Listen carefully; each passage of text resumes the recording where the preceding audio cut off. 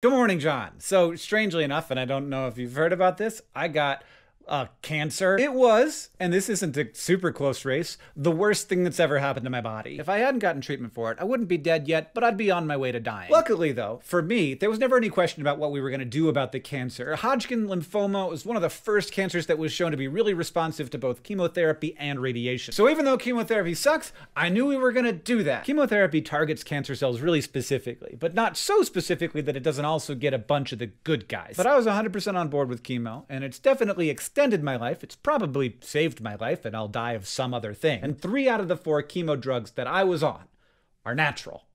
They're from nature. Vinblastine comes from the Madagascar periwinkle. It's just in a cute little flower. It was known to the indigenous people in Madagascar. Scientists checked it out and found that it had a bunch of anti-cancer properties. Another one, adriamycin, also called doxorubicin, was found in microbes in the soil at the base of an Italian castle. The third, bleomycin, was also found in a soil microbe called Streptomyces verticillus. Soil microbes have been known for centuries to have antibacterial properties. People would pack wounds with specific soils because they knew that those soils would prevent infection. They didn't know why, but they knew that they would. And the reason why is that a lot of bacteria produce antibiotic compounds to compete with other bacteria. And it turns out a lot of antibiotics are also good chemotherapies because they work by messing with cells' ability to replicate themselves. Streptomyces verticillus was never used in traditional medicine as far as we know, but all 3 of these molecules are both natural compounds and very effective chemotherapies for Hodgkin lymphoma, and some of them for other things. And they've been tested, not just to see if they're effective, but what doses are most effective, which cancers they are most effective against, how dangerous they are, what side effects are most common, how they affect women versus men, how they affect people based on their age, their efficacy at different stages of cancer, how long you can safely take them, which side effects are most serious, and how to minimize those complications both in the short term and the long term. Because when we're talking about chemotherapy side effects, we're not just talking about puking this week, which is a big deal, but we're also talking about long-term potential damage like lung scarring or cardiac effects or secondary cancers. Cancers are not chill. Treatments usually have to be high impact because these are high impact and sneaky diseases. And so it's kind of amazing that we are in this point in history where a lot of these medicines have been tested in a lot of different ways to see what their best dosing schedule is, to see how little you can take without increasing the chances that the cancer will come back, to know how to be prepared for potential side effects. This is the slow, careful, tedious work of medical research. And it made the cancer treatment that I've been through way less awful than it would have been just 10 years ago. During the time when I was publicly living with cancer and talking about cancer treatment, I received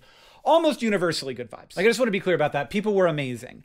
But I did get some folks who would come to me and say that I would have a better outcome and be healthier if I took a more natural route, by which they meant that I should not be doing chemotherapy. There was also a second set of things that happened, which is that people would take my words and then they would move them over into their social media feeds in some way. So they wouldn't be talking directly to me, they would be talking about me. And those people were a lot less polite. Those people were creating content around me about how my decisions were bad, and about how you should do something different if you ever have cancer or if you currently have cancer. I know that the right thing to do is to not let the anger that I felt about that show in how I talk about those people. So I'm trying to do that. But the question becomes, if most of my cancer treatments came from nature, what do they mean when they say that I should be doing more natural treatments? I gotta be clear here too. When it comes to like Epsom salt baths and acupuncture during chemotherapy, yes, I'm in favor of all of that. If you want to do it and your doctor is telling you it's not going to do any harm and you feel like it's going to do good, do it. I took Epsom salt baths. I don't know if it was any good, but it was like a chance to take a big long bath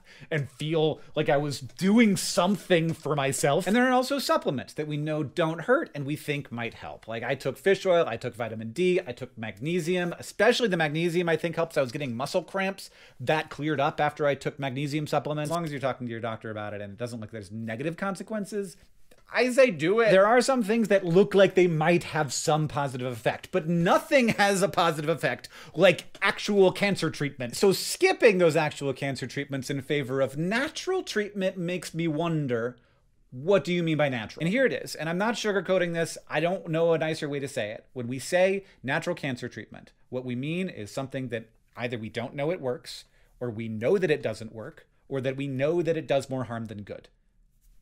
That's the only things that we mean when we say natural cancer treatment. Because otherwise, a natural cancer treatment would include the 3 compounds from nature that I put in my body to cure my cancer. The majority of cancer cases on Earth, and an even greater majority of cancer deaths on Earth, happen outside of high-income countries. Those people don't die of cancers because they don't have access to coffee enemas or cannabis oil or apricot pits. They die because they don't have access to chemotherapy, radiation, surgery, and screening. It's just obviously true. It's just not something that I think people who talk about natural cancer treatment and avoiding chemotherapy think about ever. While I was feeling like garbage while on chemo, I designed a bunch of socks. And then my friends picked the top 8 that they liked the most. It was one of the only things I felt like I was capable of doing creatively with my brain in the state that it was in. They're comfy and cozy and stylish and fun patterns, and they all use the exact same color scheme, so if you want, you can mix and match to have a little fun, and 100% of the profit goes to increase access to cancer treatment. Cancer treatment does often suck.